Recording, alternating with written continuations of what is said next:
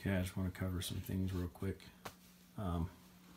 This is the scope cam adapter that you get from Tines Up. It's TINESUP.com. They sell these on there. They're a great product. You can put on your own, whatever camera you want, or they sell a camera kit already set up for you. I had them just put this ring on this camera for me, and they didn't charge me very much at all. I mean, I can buy multiple rings, put them on multiple cameras, and then you just have this adapter that fits your specific spotting scope. In this case, is for the Meopta S282. And if they have a whole list of scopes that they already have the sizes for, and have these made. But if you have an odd scope that for some reason they don't have, just call them up, tell them the measurements, or they can get the measurements of your eyepiece, and they'll mill one out for you. Just throw it on their lathe, mill it out, and get it sent to you with full setup. They have one for your smartphone that I believe is a smaller ring, so that it's not so big on your phone case, and this tapers down, or narrows down to fit on the smaller ring. The ones that go on your phone, they're closer because they don't have the zoom that these do. Anyway, they have the setup for phones or for cameras, whatever you prefer. And I don't know if you could tell when I took that off, but it is snug. It's a perfect fit, so there's no loose wobbling. Your camera's not going to fall off when you're in the middle of stuff.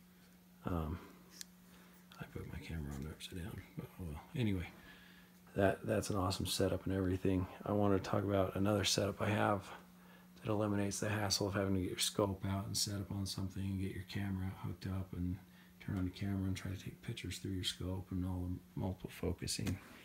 And it's this. Granted, that's awesome. I use that a lot too, but this is a one and done. You just point and shoot. And I don't always use this on a tripod.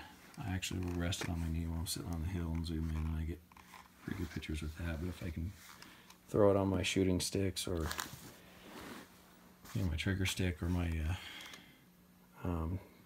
tripod, this thing is amazing. I'll take this lens off so I can show you this lens cover.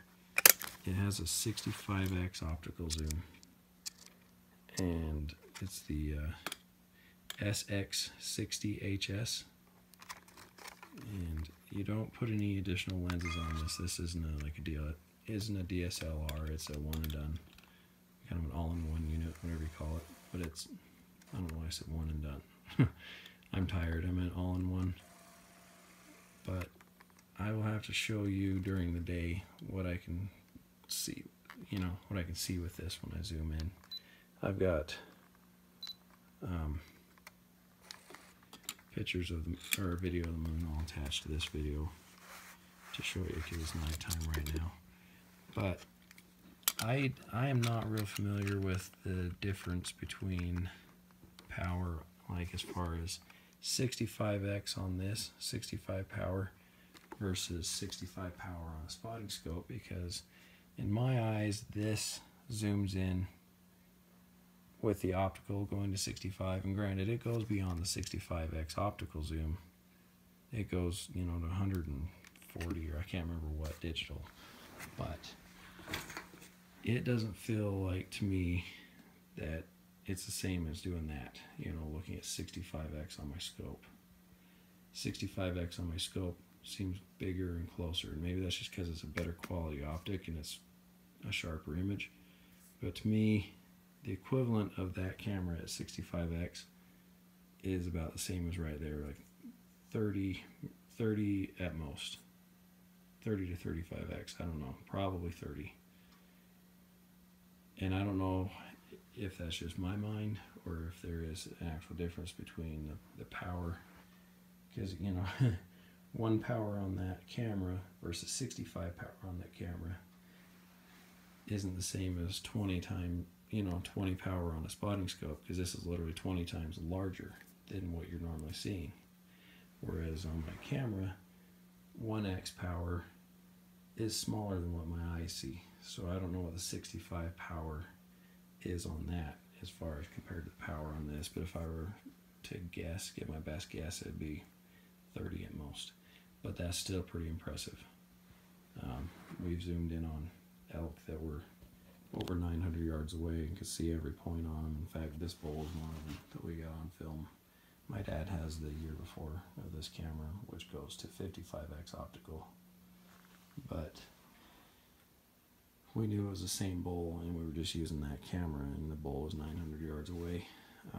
This set is like a 360 something, 365-ish, and it would have been a lot better if that fifth wasn't 7 inches long, if it had been the same as the other side. But the next year he's actually 7x7.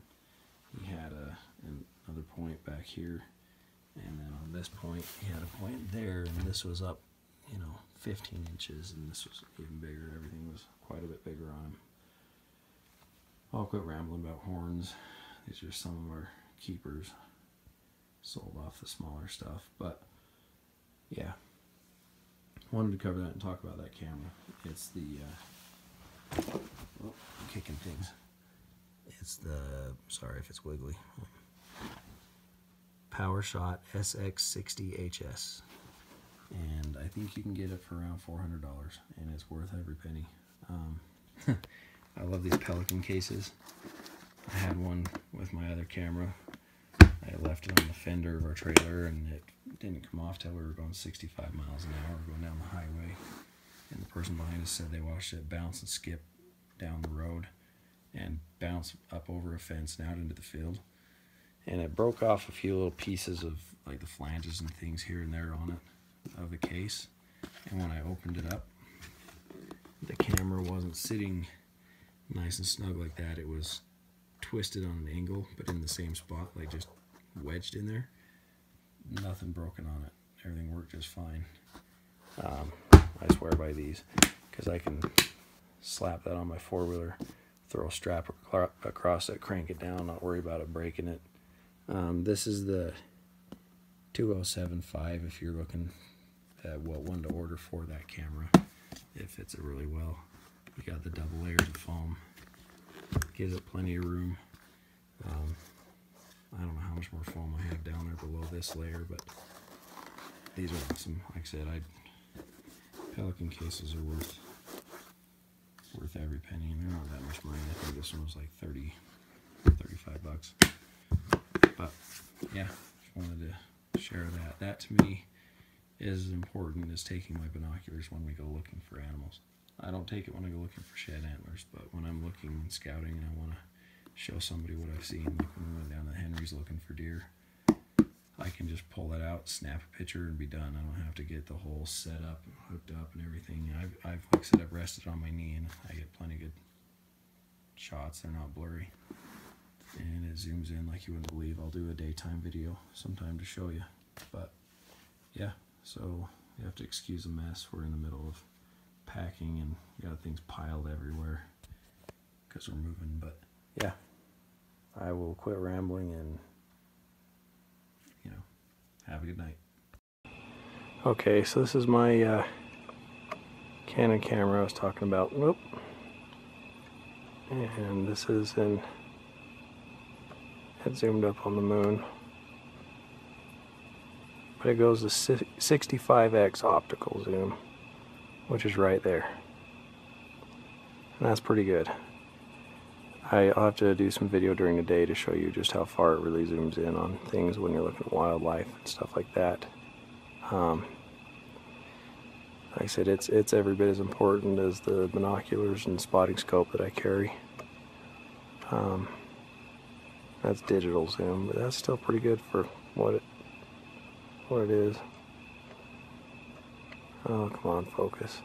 I do have a little bit of trouble with it trying to focus on such a bright object in the dark sky, obviously, and I don't know the settings to put it on yet. I haven't messed with it enough. Let me zoom out and see what it does. Anyway,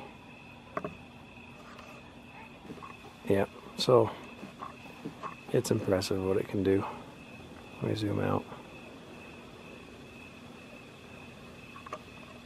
And that's all the way back to normal.